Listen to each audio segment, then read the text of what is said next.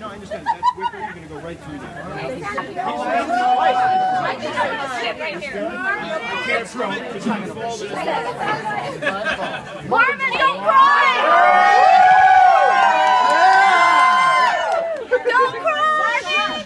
There aren't any curse words in there, right? No, take it off. We could do it inside. Hey, Marvin, Bon Jovi! You guys all want to know the reason I'm in black. I was talking to someone, they said, Lon left us.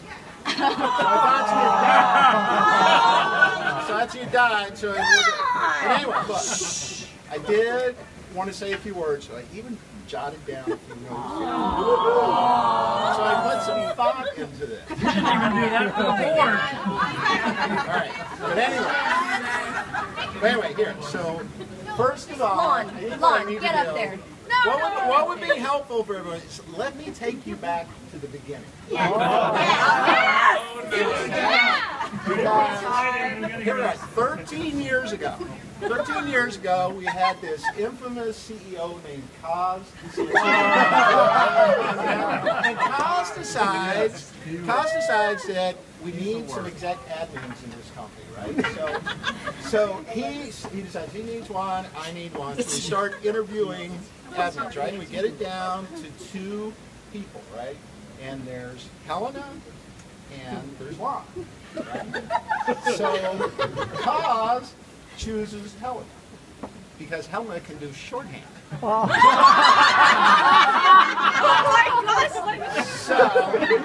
So guess who gets Lon? Right, now, here's the thing. Understand, the woman was in no way at all happy about this situation. Right? Because she did not come to Sonicwall she came to Sonicwall to work for a CEO, not some fucking low-life It's so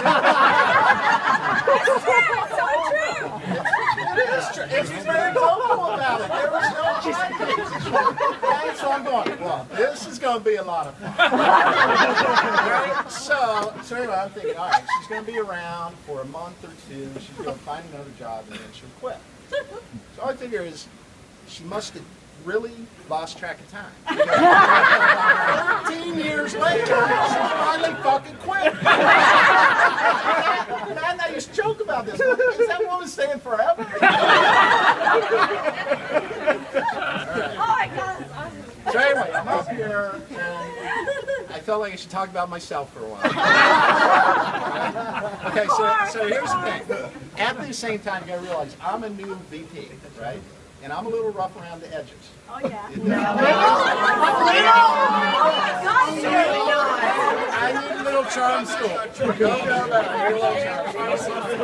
But here's the thing. You could argue, or people, I know it's a stretch, but people could make the case that, yeah, you know, you've had, you know, been pretty successful. Your career's been pretty successful, right? And, you know, but here's the thing, Lon.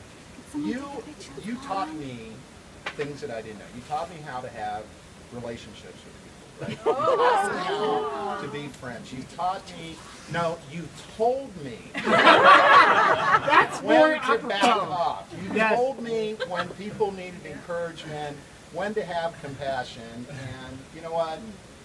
Here's the thing. You know, probably a lot of what I've become is because you were a partner in this with me, right? Now I know half the room is going, oh. And half the room is going, don't fucking blame me. All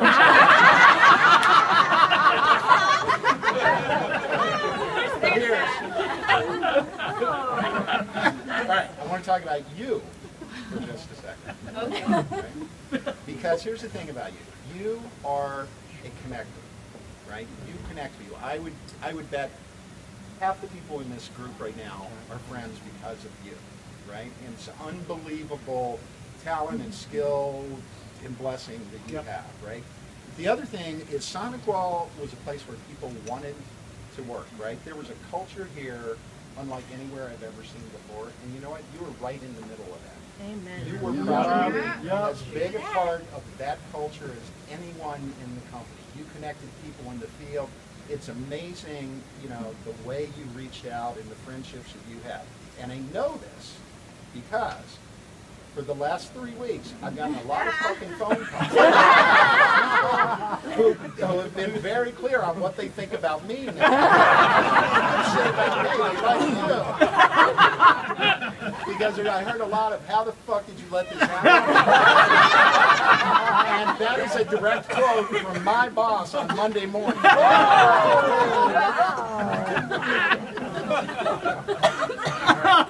Now, we get to the good part. Okay, I want to talk about us. Okay? Because I'm calm and quiet. The rumor's been out there for a long time.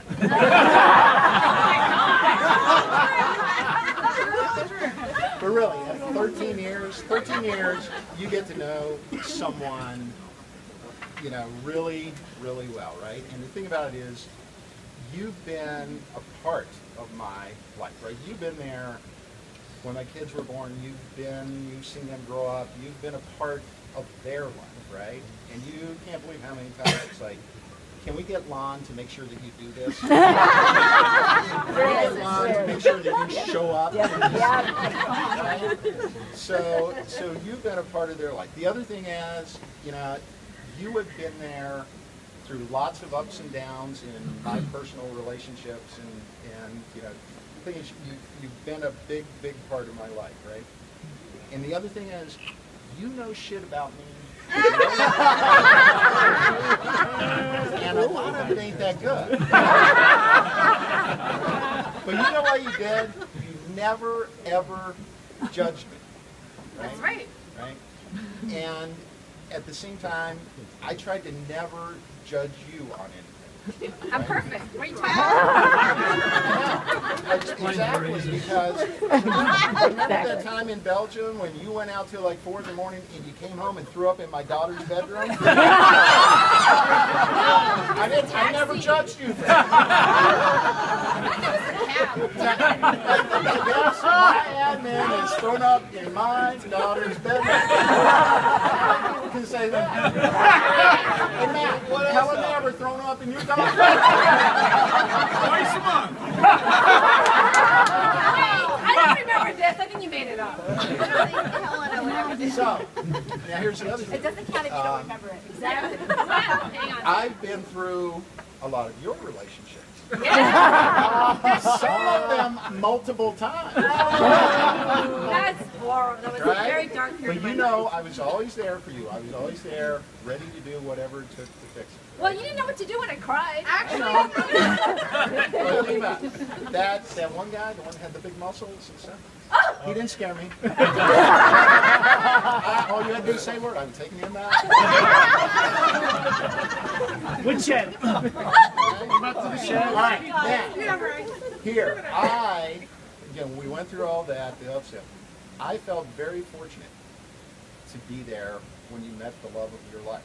Now, I'm not talking about them, I'm talking about those 5 fucking dogs.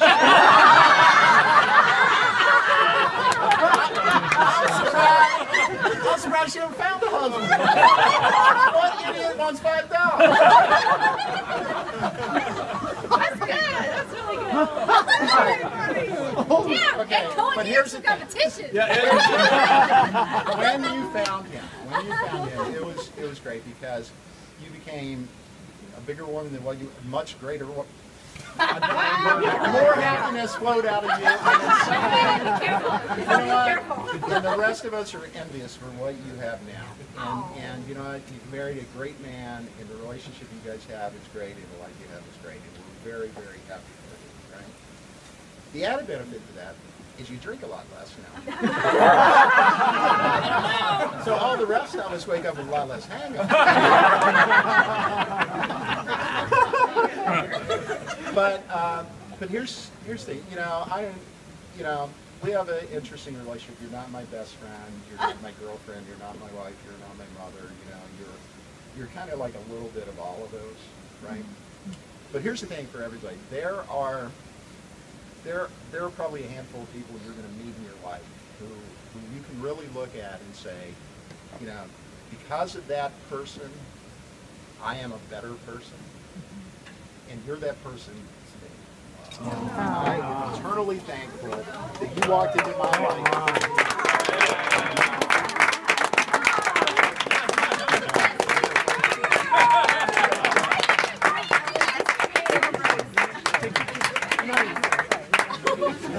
Cheers. Drink up.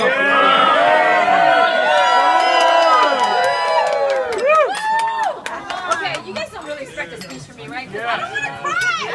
I do not want you guys to remember me being this ball of mess. It's too late. Come on. Stand on the fire. I know, because I need to, because I'm really short. Stand behind her. Okay, is there a good angle? She turned around. We know. Oh my God! I mean, Can't see in the back. I'm like, I don't even know what to say. Honestly, I mean, I'm so honored to have you guys here. I have never worked with such a wonderful group of people. You guys are just amazing. My friends. I mean, I don't even look at you guys as colleagues. That's why it was never really work for me. You know, it just wasn't. It was always, I'm just having fun with my sauna ball thing. You know. And the years just flew by. They just go by so quickly. Anyways, it's bittersweet, as I've said, but I think, you know, it's just inevitable anyway, so I guess I'll just be the first one to do it. I know we'll always stay connected. Social media is awesome. And Marvin memorizes my number, I think, so I'll always hear from him. Marvin is the best boss I've ever had. He's my friend. Really good friend. I didn't want to do this! I told you I didn't want to do this! He's the strangest person I've ever met. He didn't tell the story about how I almost quit. Well, I didn't tell the story about how we didn't talk to each other for 2 weeks. No, it was one day. Marvin, you know, his crazy multiple personalities. I'll tell this story. I know that, I think most of you guys know this story, but I'll just tell again, and it sounds so weird, there's 10 phones on my face. Okay, so, one day Marvin, because, you know, he's so calm and collected, someone pissed him off, I don't know who, but he walked by and decided to take it on me. And I thought, oh my God, what the hell? And he totally went off on me. And not only was it embarrassing, but there were 4 people listening. So I thought, okay, great. You know, they don't know us. They don't know if I really fucked up somehow. But I said, fuck him. This way. So I waited, and then I sent this really nasty. Well, it was not nasty.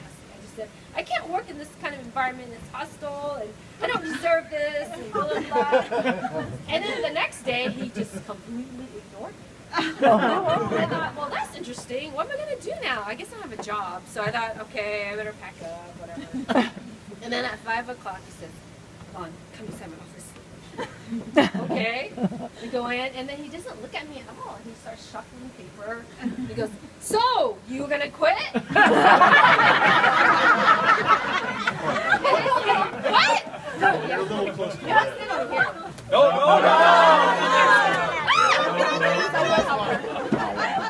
Yeah, so I said, well, okay. I said, no, I wasn't quitting. I just wanted to tell you how I felt and that you shouldn't treat me that way. I mean, I didn't deserve it. And he goes, oh. And he totally looked at me square and he goes, because I really like you. I think you're great. I'm sorry. I need to not do that. Change from now on. So, my God, it's true. What he said, I changed him. Wow. That's awesome. No, he's great. I mean, you know, you guys all love Marvin, so you totally know what I'm saying. Because of you.